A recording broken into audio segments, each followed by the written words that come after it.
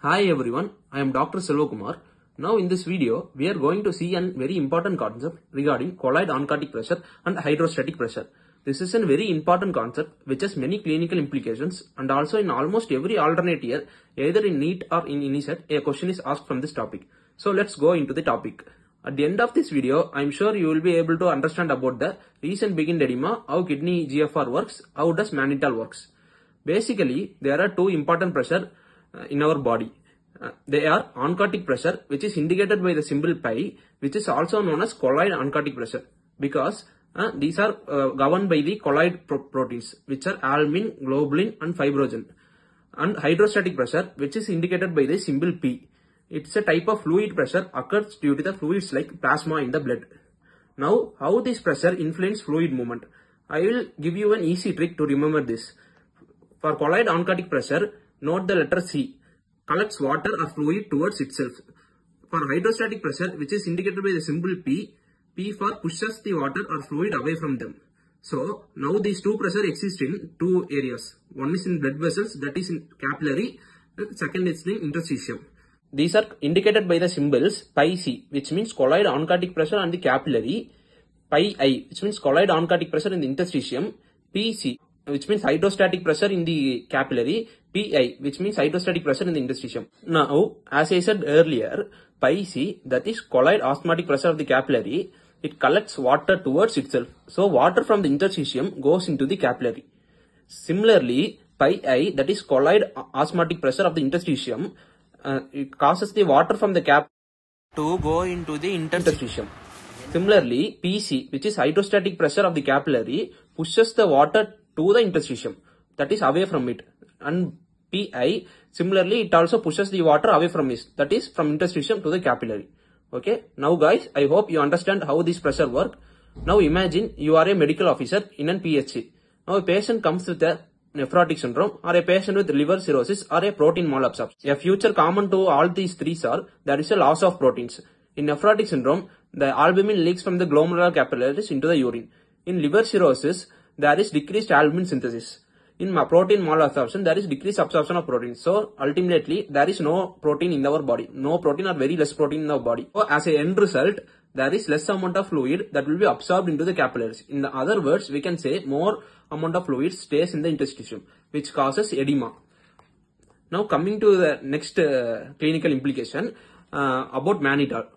Usually, we give mannitol to conditions like brain edema, example in case of malignancy, or in acute congestive glaucoma, where there is an increased intraocular pressure in the eye.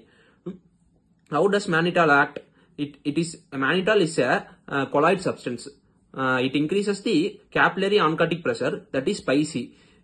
So increased fluid from the interstitium will go into the blood vessels. So there will be a decrease in edema and decrease in IOP. Just have a look at this clinical scenario.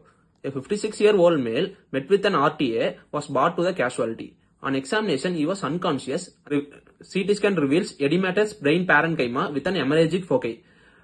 Your co-intern suggests you to give mannitol. What will you do? One option is give mannitol, wait and watch. Do not give mannitol, give Altiplase IV 0.9 mg per kg.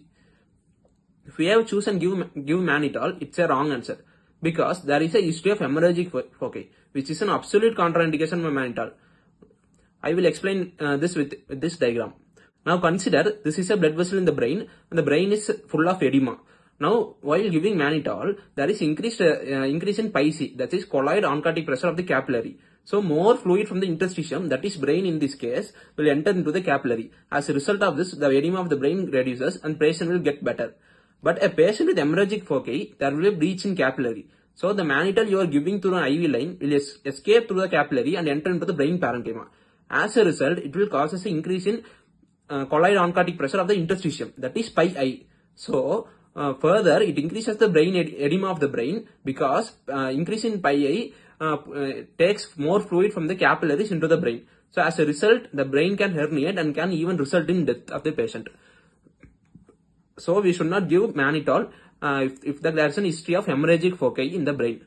Other options are we do not wait and watch. Since Altiplase is contraindicated in hemorrhagic stroke. It's only useful in embolic stroke.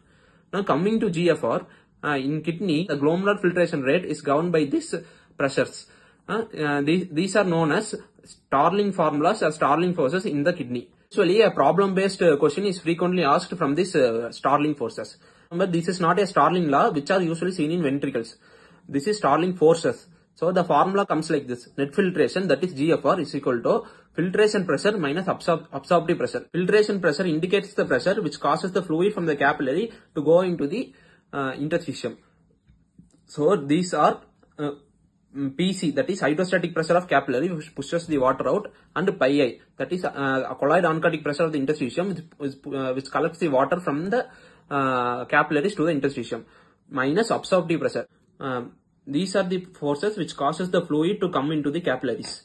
These are pi C, that is colloid oncotic pressure of the capillaries, and pi, that is hydrostatic pressure of the interstitium, which pushes the fluid from the interstitium to the capillaries. So if you substitute all these value, you will be getting an answer. Usually all this value will be given in the questions and you have to just substitute the value and get the answer. Thank you. Have a great day.